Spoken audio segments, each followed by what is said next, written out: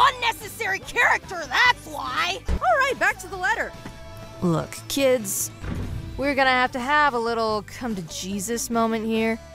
Me and Sling aren't gonna be around forever. You've gotta start thinking of good ways to keep yourselves entertained. When me and Sling were kids, we were raised in solitary confinement. Eventually, we busted out of there.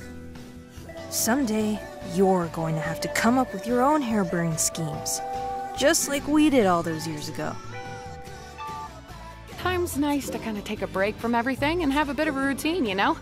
I'm sure there'll be one for... Oh, look, you already got one.